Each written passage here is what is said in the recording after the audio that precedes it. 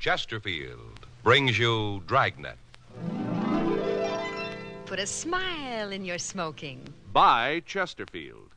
Smoother, cooler, best for you.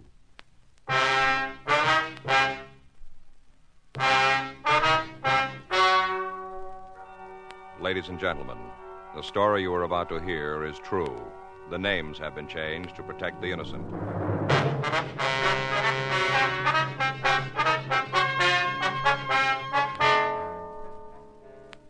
You're a detective sergeant.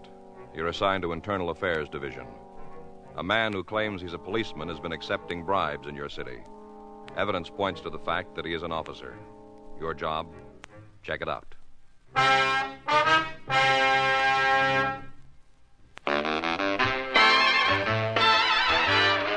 Stop! Start smoking with a smile with Chesterfield. Smoother, cooler, milder, Chesterfield. Put a smile in your smoking, just give 'em a try.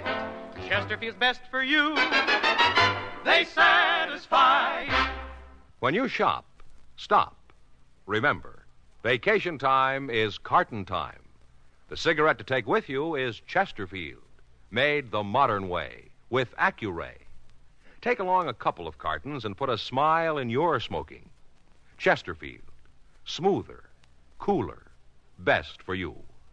Remember, in the whole wide world, no cigarette satisfies like Chesterfield. Put a smile in your smoking, just give 'em a try. Chesterfield's best for you. They satisfy.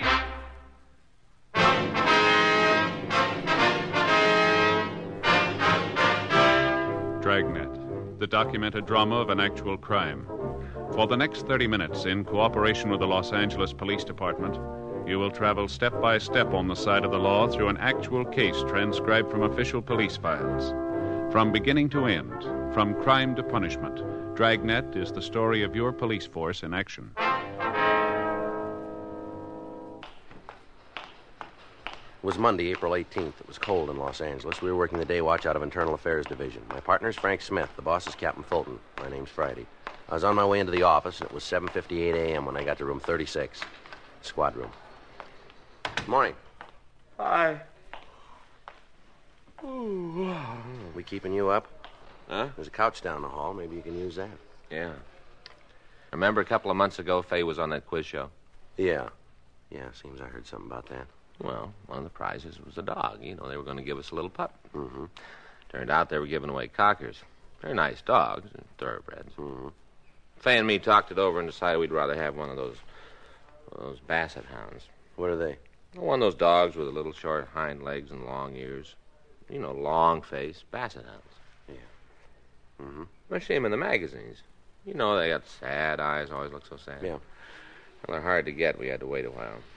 I got the call Saturday. Pup was there. Mm-hmm. I went out and picked him up. Mm-hmm. Named him Hector. Yeah, that's it, Hector. Why? Why? Well, because the old expression kind of fit. Mm-hmm. Since Since Hector was a pup. Get it, Joe? Hector, see, still a pup. Oh, Hector the pup. I was up with him all night. He couldn't sleep. Kept whining. You still work here, don't you? I just stayed up and kind of hummed to him to comfort him. You still working here? Oh. Anything come in this morning? Yeah, there's a couple of mug shots over there from Sacramento. Thank you. Boy, sure be glad to get to bed tonight. Excuse me. Yes, ma'am. Something we can do for you? Man down room 38, Bunko, told me to come here. Yes, ma'am. DeBetta, that's his name, said to see you. Mm-hmm. Want to report something. All right, would you like to sit down? Thank you. Now, what can we do for you? I think it's been too long. What's that? Well, I paid for it over a month ago. I'm tired of waiting. You want to tell us about what you mean? Well, Henry should be home by now. It's been over a month. Who's Henry? My husband, Henry Farwell. When I gave the man the money, he said he'd get Henry out of jail right away. That's what he told me. What man? The man who came to see me. Oh, yes, ma'am, but who was he? A policeman.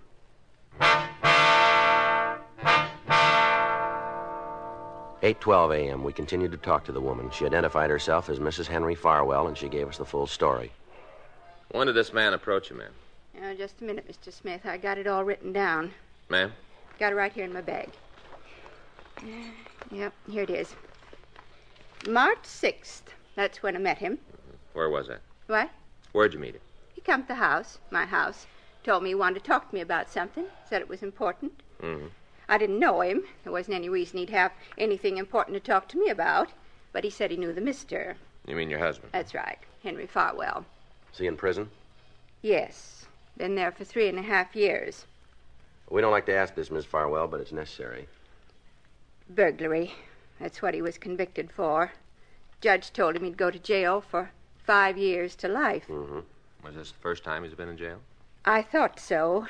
First, I thought it was all a mistake. They was wrong about the mister. Yes, ma'am.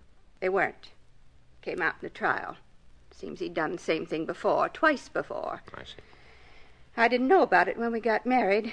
Didn't have any idea. Mm-hmm. The mister's my second husband. Mm-hmm. First one died 10 years ago. Woman my age gets lonely. So when Mr. Farwell asked me to marry him, I said yes. Then I found out about the stealing. And this man said he knew your husband, is that right? That's right. Told me they met several years ago. Uh-huh. Then he went on to tell me how the mister could get out. What do you mean? The way he told it, if you had friends who knew the right people, you could get out of jail. What's that? If the right people were paid, a man could get out of prison. Uh-huh. And he wanted you to give him some money? Not at first. When he came to the house at the beginning, he didn't even mention it, not at all. When did he bring it up? Oh, about a week later. Came over in the afternoon. I was out in the yard, and he said he'd met the people who were important, the ones who could get the mister out of prison. Did he say who these people were? No, just told me he'd met 'em. Mm-hmm. Now, what happened then? Well, on March 14th, he told me that it could be arranged for the mister to get out of jail. Tell me, did he tell you how this could be done? Well, from what he told me, he talked to the right people. That's the way he said it, the right people. I see. If he gave him $5,000, the mister could be turned out. 5,000, huh? Yes. I told him I couldn't give him that much, that I just didn't have it. What'd the man say when you told him that? Asked me how much I could give him. Mm-hmm. I said if I sold a few things, did what I could to get more money, I might be able to pay $3,500. Well, what'd he say about that? Say it'd be all right? No. He told me he'd have to go back and talk to the people. Ask them if it'd be enough. When'd you see him again? 2 days. He came back. What'd he say then? Told me it'd be okay. The money'd be enough. Mm-hmm. I got it together and gave it to him. That same day? No, it was 2 days later, on March 16th. That's when I gave him the money. I see. And it's been over a month now, and the mister still hasn't been turned out. I wrote to him, but he doesn't say anything about coming home. I don't think he knows anything about it. Yes, ma'am. Now, I don't want to cause any trouble. Just want the mister out of prison, or else I want my money back. You told us this man was a policeman? That's right. In what city? I don't understand. Well, what city did he work in, or what city did he say he worked in? Here, in Los Angeles, right here. Did he show you some identification? Oh, yes. I wouldn't just hand over the money without that. I saw his badge. Mm-hmm. Did it look like this one? Let me see. Yeah. Just like that one. Same thing. Mm-hmm. Did he give you a name? Yes. He said he was Jim Sorvell. Sergeant Jim Sorvell. That's Sorvell? That's right. I'll check it. Did you see anything else to identify him? What do you mean? Well, did he show you any other cards, anything else? You mean it might be a wrong name? That's right. Oh, no, I'm sure about that. I wouldn't just hand my money over to anybody. I was sure. Well, how do you mean? I saw his driver's license. Did he tell you where he worked?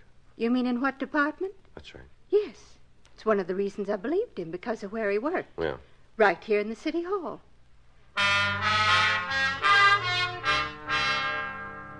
While I continued to talk to Mrs. Farwell, Frank put in a call to personnel. 3 minutes later, he called me out into the hall. Let me close the door. What do you got? Well, I checked the personnel records. Yeah, what'd you find out? Looks like she was telling the truth. What? There is a Jim Sorvell. City Hall? Well, closer than that. Huh? Auto theft detail.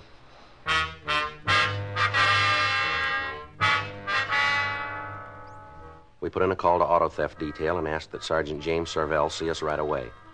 While the victim waited in the squad room, Frank and I took the officer down to the interrogation room. Go ahead, sit down, Jim. Yeah. Thanks. Well,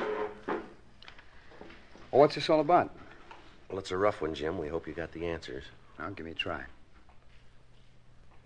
How long you been a policeman? 12 years. How long you been working auto theft, Jim? 2 years this time. I worked there before, about 5 years ago. Uh-huh. Well, what's this all about, anyway? You know a woman named Farwell? Farwell? No, I don't think I do. How about a man, Henry Farwell? No, I don't think so. No, wait a minute. A few years ago when I was working burglary, seems we had a suspect with that name. Yeah. Big guy. Fallen twice before, the way I remember. Bad name around town. Might be the same one. What about him? I heard he went to the joint a couple of years ago. Well, his wife came in here this morning. Yeah. Says she gave a man $3,500 to get Farwell out of jail. Lawyer? No. Some kind of a deal. This fella said he knew the right people. Told her a little juice would open the doors for her old man. How do I fit into this? Well, this guy told her he was a policeman. Showed her ID to prove it. What name? Yours. You believe her? Well, no, we don't want to. We figured we'd get your side of the story first. Well, there's nothing to tell you, Friday. I had no part in the action. That's the truth. I hope it stands up. It's got to. I don't know anything about the deal. Nothing at all. I wouldn't know the woman if she walked in here right now. Well, then you don't mind letting her take a look at you, then? No. Bring her in. Right? Yeah.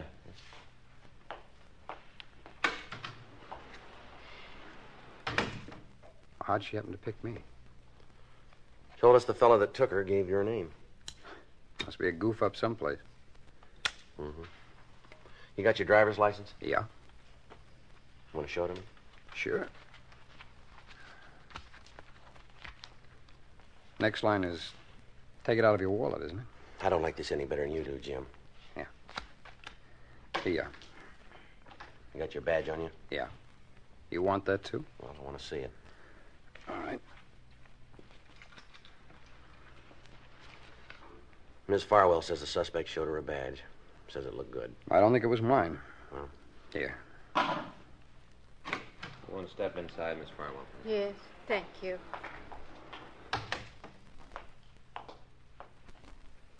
All right, Miss Farwell. You know this man? Yeah? Seems I've seen him someplace before. Yes.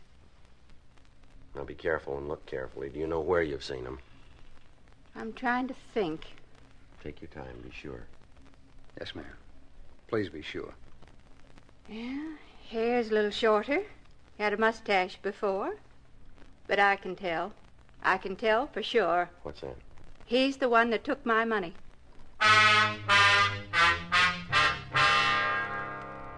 Mrs. Farwell was taken down the hall where she made a complete report. We continued to interrogate Sergeant James Sorvell, but he maintained his innocence. He was suspended from the police department pending an investigation by our detail and the district attorney's office. A week went by. During that time, we talked to Sorvell's friends and the men he worked with. His financial condition was investigated. He owed some money, but he was not behind in his payments. His bank account didn't show any large deposits, and from what we could find out, he was not living beyond his means. If he was guilty, he hadn't spent any of the money that he'd taken. We asked the stats office to make a run on con men who had used a similar approach. They came back with a list of 18 possible suspects. We pulled the mug shots from the packages on the men, and we drove out to see Mrs. Farwell. She showed us into the living room of a very small house. Now then, what is it this time? You come to bring my money back? No, ma'am. Well, when am I going to get it? Seems like a long time. The mister's still in prison, and I haven't got my money. Yes, ma'am. We'd like you to look at some pictures, if you would. What for? We'd like to see if you recognize any of the men. Sure, I got nothing else to do. Let's see 'em. There you are, ma'am. Yeah. Yes, sir. All right. Now, looked at the pictures. Now I get the money. No, ma'am. When do I get it? Well, we haven't been able to recover it yet. What? We haven't found it yet. What about that man you got, Sorvell? What about him? Ma'am? Make him tell you where the money is. He took it. Make him tell. From what we've been able to find out, he hasn't got it. Now we get down to cases, huh? What's that? Let's lay the cards on the table. I'm getting pretty mad about it. When I first came to see you, I wanted the money back. Either that or to have the mister out of prison. Either one. It didn't much matter which, but I did want one of them. Yes, ma'am, I understand. Now, you've got the man who took the $3,500. Got him in jail. And you tell me you can't find the money. Is that right? Yes, ma'am, that's right. You want to know what I think? You want to know? What's that? I think you're all in it together. That's what I think. The whole bunch of you, all in the thing together. That's not true. You say so, but I think different. Now, I'm going to tell you something, Mr. Friday.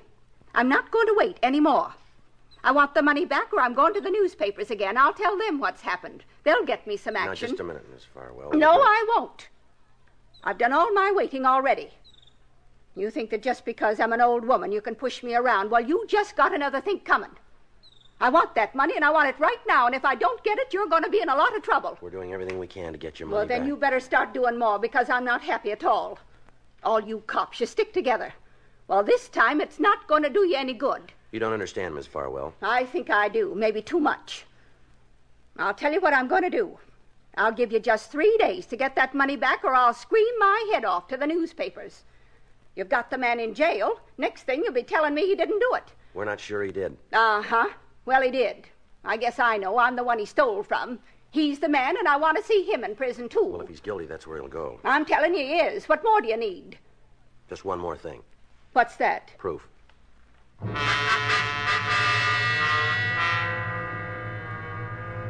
Frank and I went back to the office and met with Captain Fulton. We laid out the results of our investigation.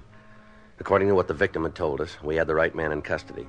But according to the evidence we'd found, it was a case of mistaken identity. 2 days later, on Thursday, April 28th, we got a call from a bartender out on Vermont Avenue. Frank and I drove out to see him. Hi, I'd like to see Vince Elkhart. I'm him. What do you want? Police officers. It's Frank Smith. My name's Friday. Oh, yeah? Want to come back here? We can talk. Yeah, fine. All right, what do you want to see us about? I know I'm letting myself in for a lot of trouble. Anything you guys can do to help me out, I'd appreciate it. But I ain't asking for no special treatment. Well, now, suppose you tell us what it is. Well, night before last, a couple of kids came in. They sat at the bar, ordered a drink. Mm-hmm. Well, they looked kind of young, so I asked to see their ID. Playing it safe, you know. Go ahead. Well, they showed me their driver's licenses. I checked them. Looked all right to me, so I served them. Yeah. Guess it made them kind of embarrassed. They only had one and then shoved off. Mm-hmm. They was no sooner out of the place when this guy came up. Told me he wanted to talk. What about? Said the two kids were underage, minors, that I'd served them and the beef was on. Well, who was he? That's why I called you. Maybe I was wrong serving the kids. Maybe I did make a mistake, but I sure ain't going to stand for no shakedown. Not a penny's worth. This man tried it, did he? Sure. Told me if I paid off, he'd forget what he saw. Well, who is he? Cop. Name of Jim Servell.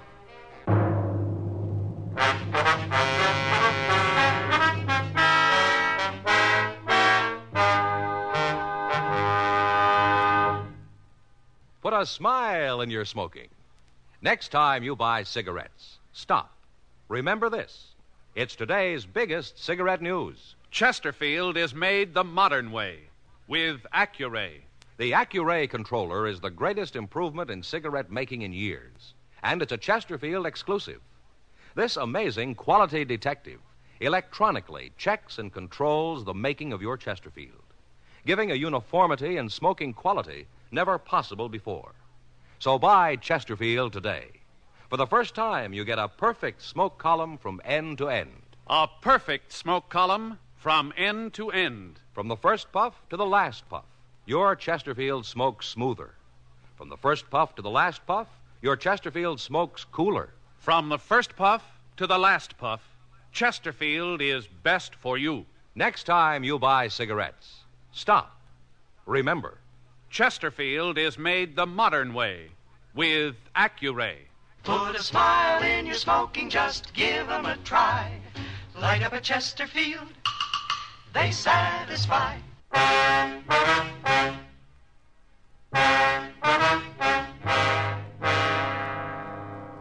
We got a description of the man who tried to blackmail Vince Elkhart. It matched Sergeant Jim Sorvell. While I continued to talk to Elkhart, Frank put in a call to the policeman and asked him to come over to the bar. It took him 12 minutes to get there. He was brought into the place and confronted by the bartender. Would you turn around? Sure. How's that? Uh-huh. Yeah. How about it? Isn't any doubt as far as I'm concerned. No. He's the wrong man.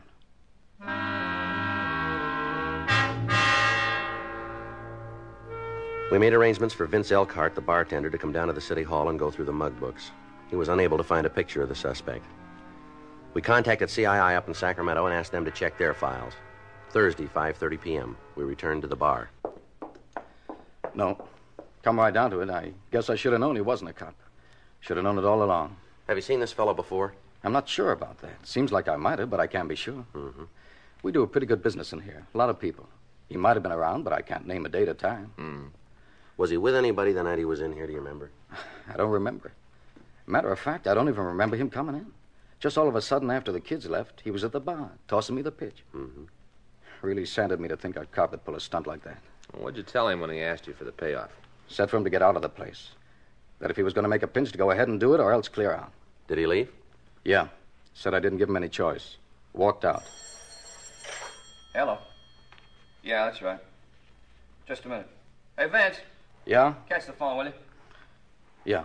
Excuse me. Yeah, go right Sure, ahead. go ahead. Hello? Yeah, that's right. Who? Oh, yeah. Mm-hmm. I don't know. Yeah. No, I understand. Uh-huh. Well, it's nice of you. Sure, I thought about it. Okay. Yeah. Goodbye. You guys must live right. That was him. The phony cop? Yeah. He'll be right over.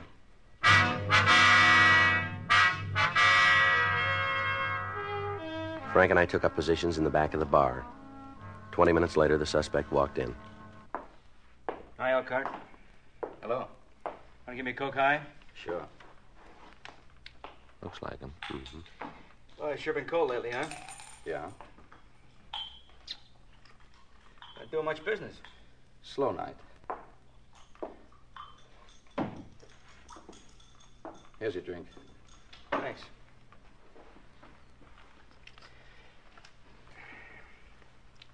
Where can we talk? It's all right here. And what about the two guys in the back? They won't bother anybody.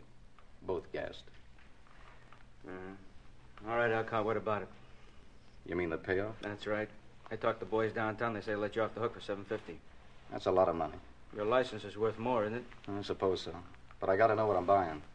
Who are these guys downtown? Well, that doesn't come into it. All you got to do is dig up the money. How high does the juice go? What do you mean? Just that. How far up does the payoff go? All the way to the top? All right, we got enough. All right. Yes, sir. You play along with us, and you'll do all right. This is him. All right, mister, let's go. What are you talking about? What is this? Police officers, you're under arrest. For what? Suspicion grand theft, impersonating an officer, and we ought to be able to figure up a couple more on the way downtown. Oh, hey, you guys are wrong. You made a mistake. Sure we have. Stand still. Nice, clean. You're going to be awful sorry about this. Is that right? Sure, I got a lot of friends in town. Some of them pretty high. Mm-hmm. You mind giving me your names and numbers? I want to be sure I got the right dope on you guys. Time I get through, you'll both be working so far out, you'll need a passport to get home. Mm-hmm. Got it all figured, haven't you? Front, back, and in the middle. Yeah. Like reading a story. Well, I don't know about the first part. Yeah. But I can tell you how it's going to end.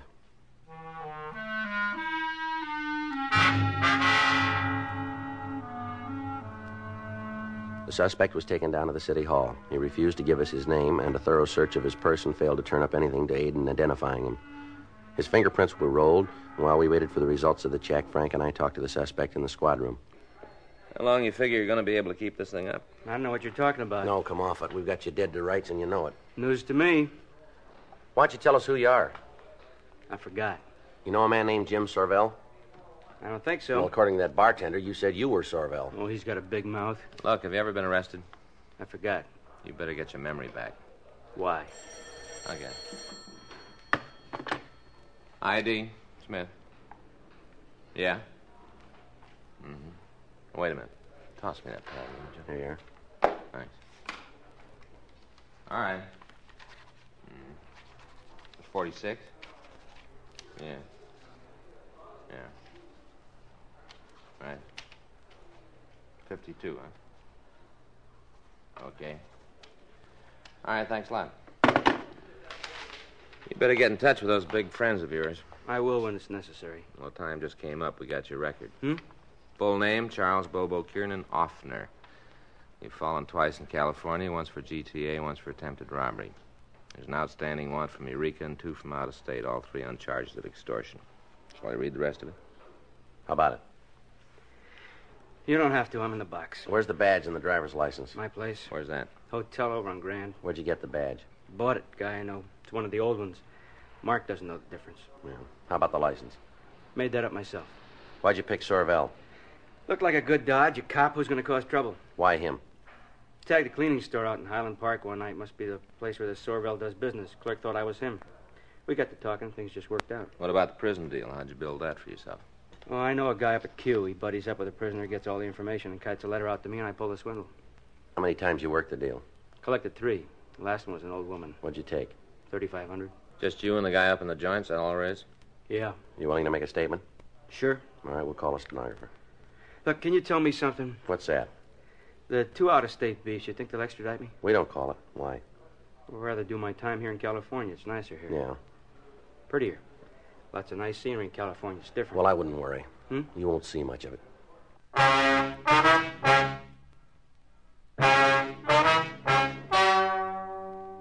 The story you've just heard is true. The names were changed to protect the innocent. On July 28th, trial was held in Department 96, Superior Court of the State of California, in and for the County of Los Angeles. In a moment, the results of that trial. Now, here is our star, Jack Webb. Thank you, George Fenneman. Chesterfield, made the modern way with Accuray. I wonder if you realize what that means to you. For the first time, you get a perfect smoke column in your cigarette. A smoother smoke. A cooler smoke than you've ever had before. To put a smile on your smoking, try 'em. Chesterfield.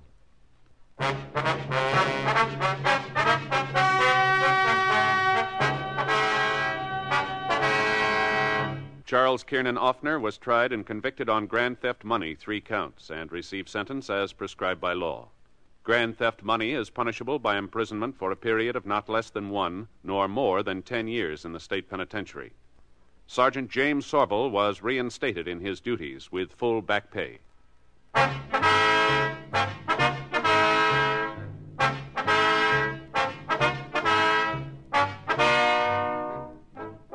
You have just heard Dragnet, a series of authentic cases from official files.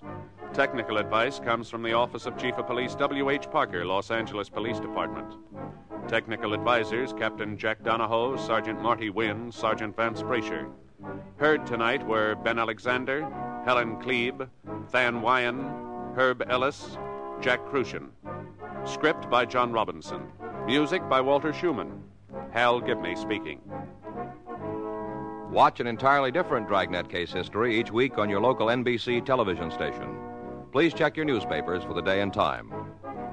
Chesterfield has brought you Dragnet, transcribed from Los Angeles. This is it, L&M Filters. It stands out from all the rest. Miracle tip, much more flavor. L&M's got everything. It's the best. Yes, L&M's got everything. Superior taste, superior tobaccos, superior filter. It's the miracle tip, pure and white. Buy L&M, America's best filter tip cigarette. Hear Dragnet next week, same time, same station.